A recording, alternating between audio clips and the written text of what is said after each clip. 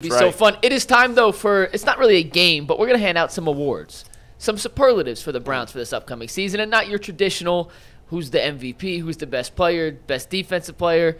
I want some kind of off-the-radar topics and some things we necessarily haven't talked about. So I came up with 8 different awards that we're going to hand out. All 4 of your answers are on one graphic. You guys can go around. I'll tell you the topic, and you can explain why you chose each player for each topic. So the first superlative we're giving out today is the guy we aren't talking enough about for the upcoming season, and 4 different answers came from you 4 fine gentlemen. Should we start in that order? Should I start first? Sure, yeah, you want to start. I love what you said earlier. Nick Chubb's not regular, or you quoted Leroy. Yeah, he's not regular.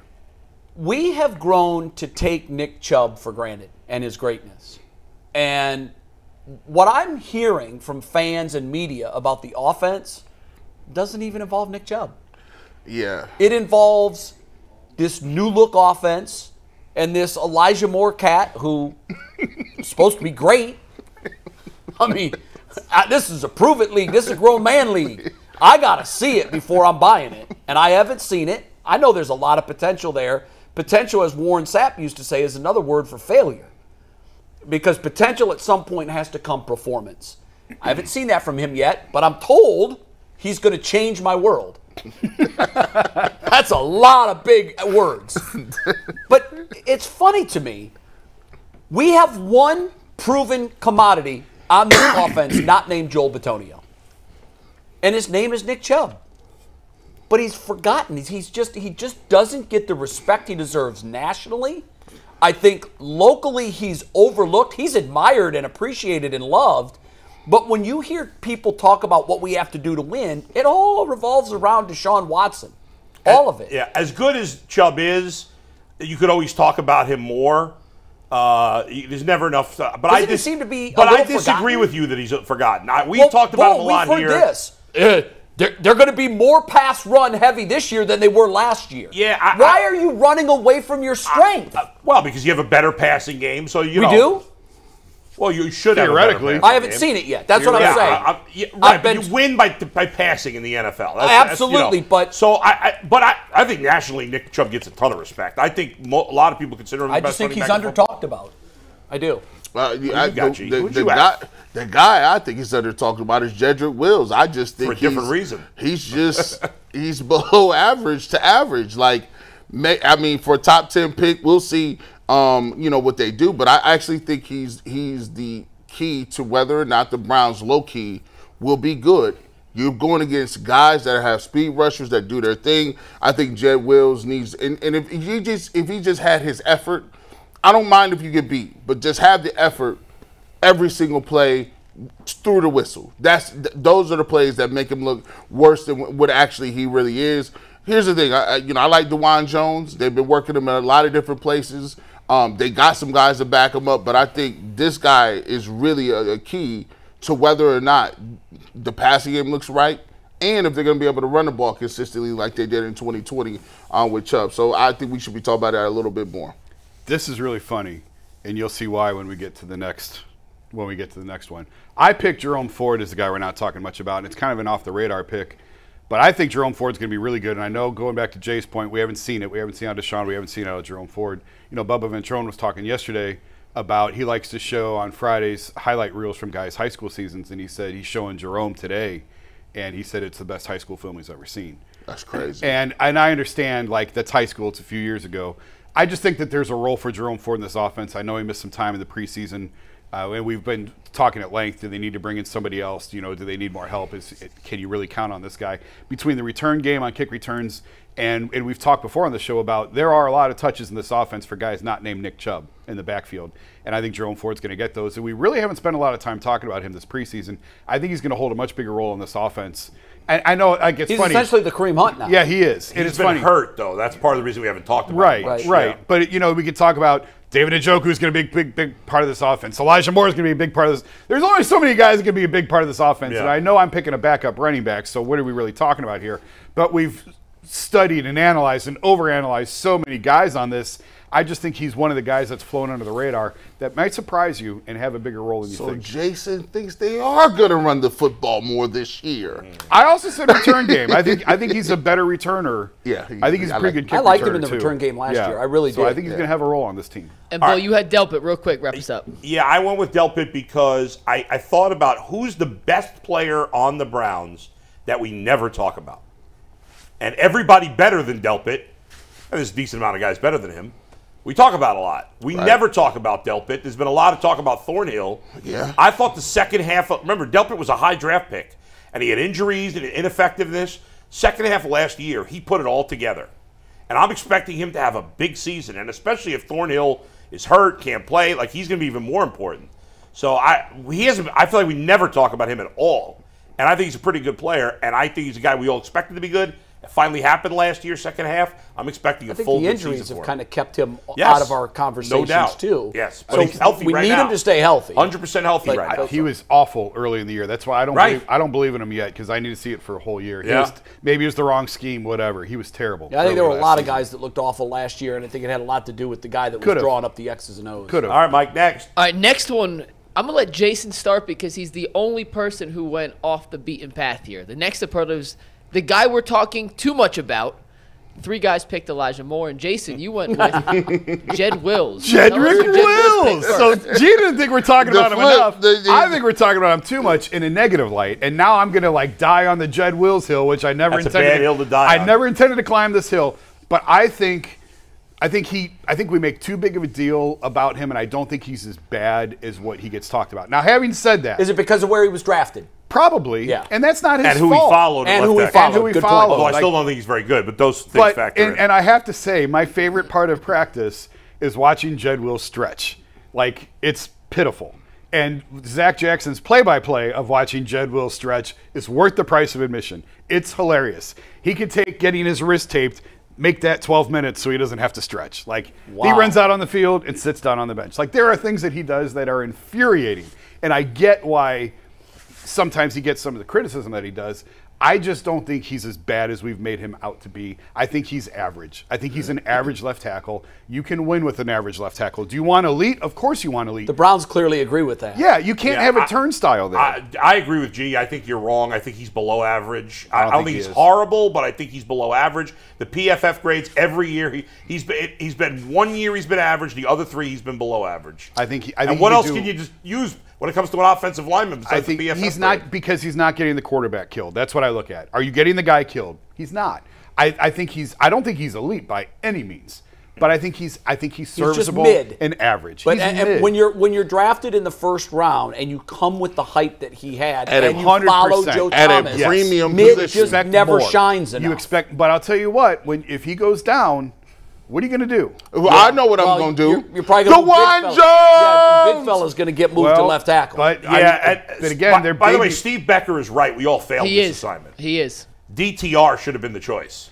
I had DeJuan Jones at first as the Wait. guy being talked about too Right. much, sort of in that category. Dorian Thompson-Robinson. It's But guys, of course, you talk about the backup quarterback in the preseason. and that's why I didn't Yeah. go But there. He got talked about But it's way the too pre- much. but it's the It's why we preseason. talked about Amani freaking Bates for 3 weeks. Yeah. Right, It's the it's same- totally different. Yeah. Here's the thing with the DTR talk, and Yeah, I but know what that- else are we judging I know- it on? But Bull, when you went into this year's camp was much different for the Browns than any Yeah. other year that I can remember.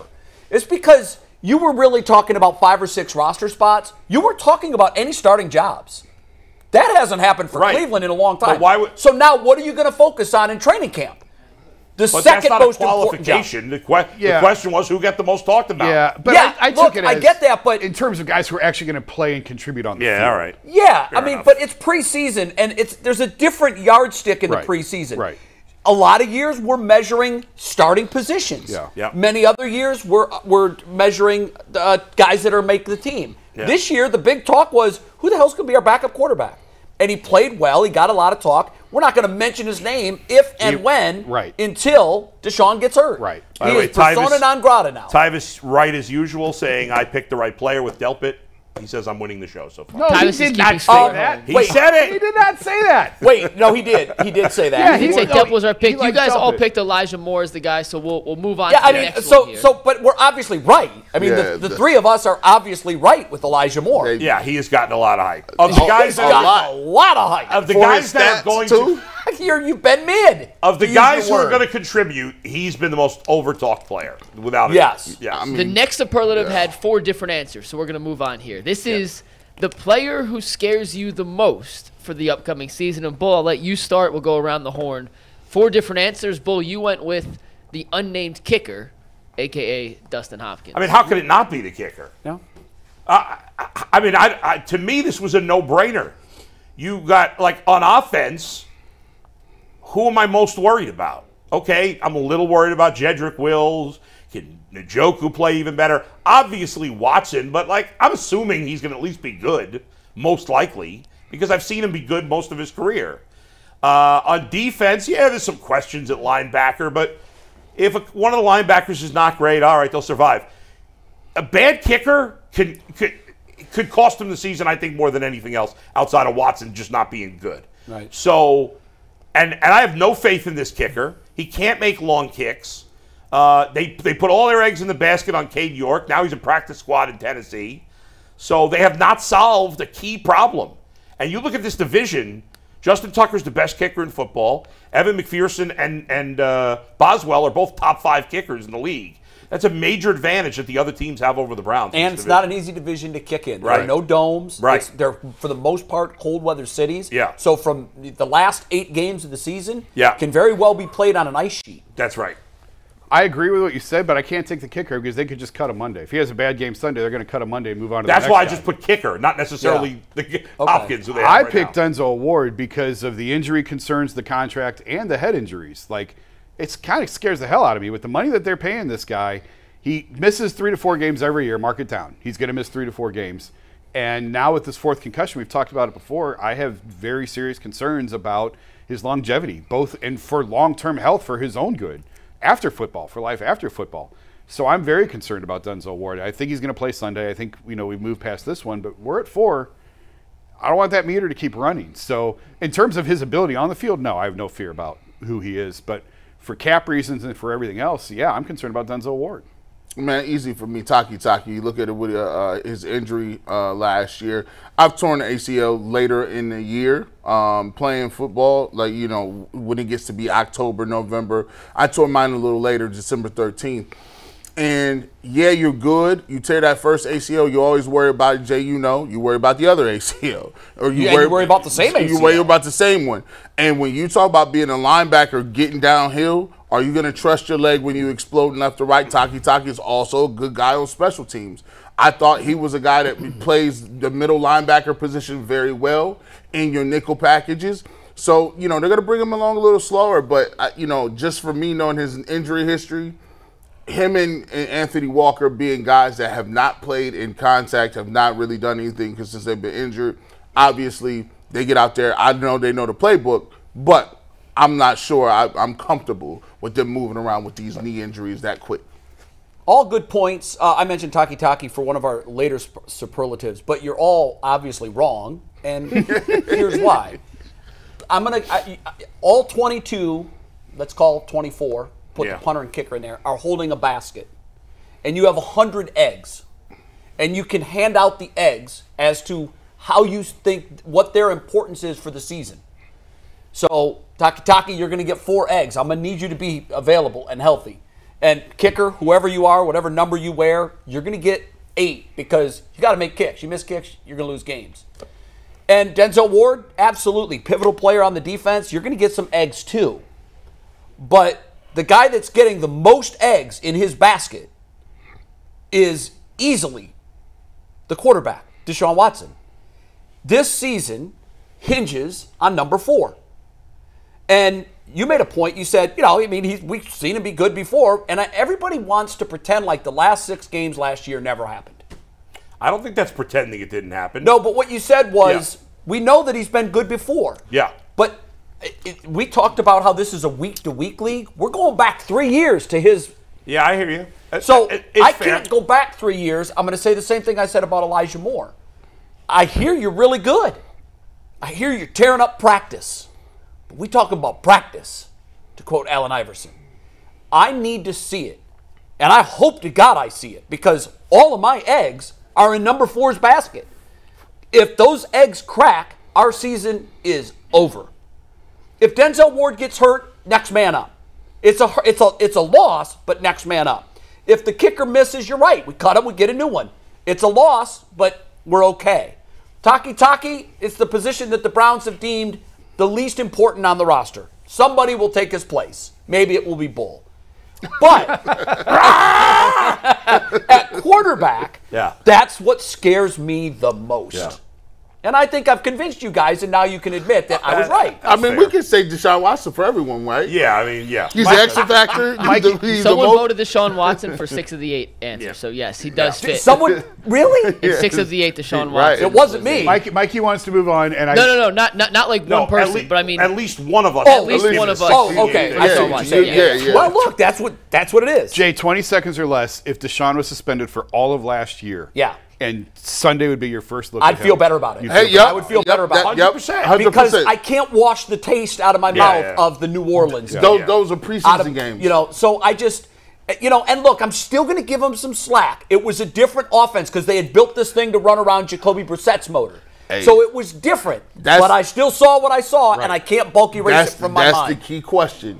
How much, that's the talking point, how much slack are you giving him till you need to see You could say you're going to give him slack. If he plays poorly against the Bengals, it's going to be packed. Yeah. And then those last 6 games become much more meaningful. Right now, I'm willing to write those off as just a bad experience. Right, and that's what we will do if he plays well this year. If he plays well, it's all is forgotten, and 2020, Deshaun Watson is back. Mike, I told him 20 seconds. I'm sorry. I know. I told him 20 seconds. Go ahead. I just 40. We have 3 of the same answers for the next one. So, G, you're the only one who's going to speak on this superlative.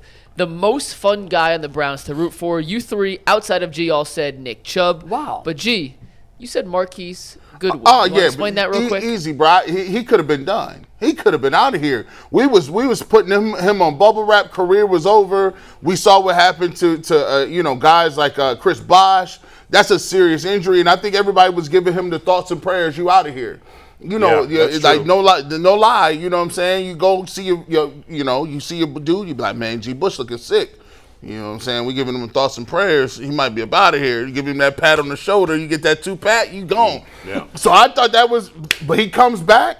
He practicing. He got a new lease on life. He changed his number. The dude, you root for him just by hearing his story about his sister. And he's a great dude. Yep. Came on the show. I'm super rooting for him. Rooting for him. You know what? I'm going to change my pick. You convinced me. Because I love Nick Chubb, but you're right. Marquise Goodwin.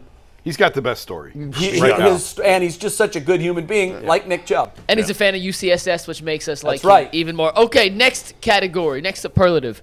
Which player on the Browns is most likely to make you change your opinion of him this year? Either good to bad or bad to good. 3 different answers. 2 of you guys doubled up. Steve, you could take it. And G, you said JOK. Mm-hmm. Yeah. Wait, listen, shout out to DQ. Listen, I'll give you credit. If DeQuell Jackson, you don't say your spirit is alive and well, I can see you be turning around like Dr. Claude, like yesterday, with the beard on and getting your bottle. But if you got him together in spring training or OTAs, I'll give it to you. I've liked what I've seen from JLK so far.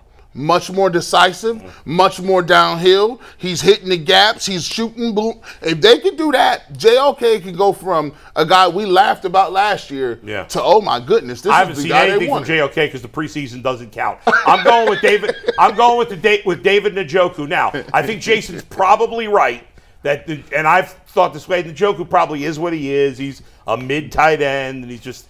But he's above mid. I'm going to all right, slightly above mid. Yeah. Top 12. I'm going to give him one more chance because this is the first time in his career I believe that he's going to play with a quarterback that I think is going to be really 1,100 yards you got him for? No, I do not have him for 1,100 yards.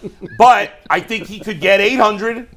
I think it's possible to get 8 touchdowns, 9 touchdowns. That would be a monster year. If he had 837 yards and 9 touchdowns.